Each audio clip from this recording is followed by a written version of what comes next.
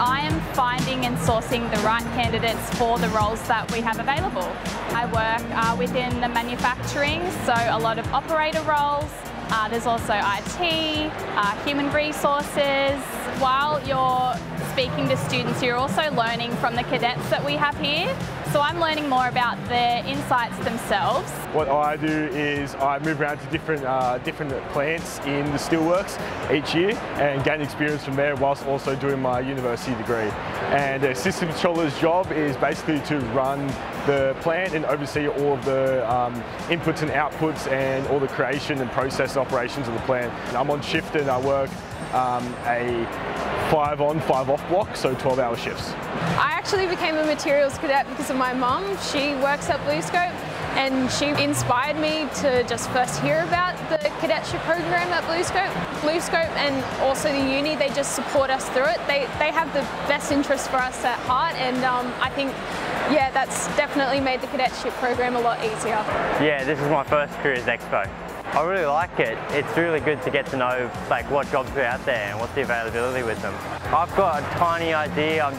I've been asking around today, looking to expand on that. It's really good to get to know everything. I've always liked maths and science and physics, and they all just line up perfectly. My passion for mathematics and science in high school drove me to apply for this cadetship.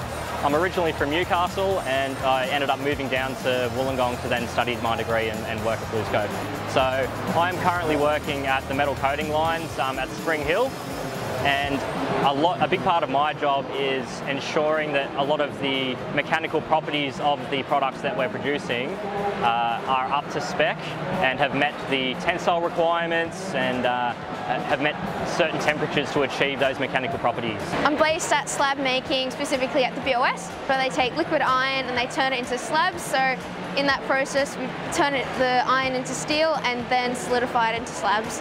I'm working with the staff there, and also we work hand in hand with the maintenance to make sure everything runs smoothly, and the operators who actually conduct the machinery. I think the fun things with cadetships are the projects you get to throw into, so they're all unique and they're all real problems that they're having at BlueScope that you get to have a hand in to solve. I like the variety of options that they give us and introduce us about. I think it's really cool that we get to learn about every single topic and everywhere around Australia and New South Wales.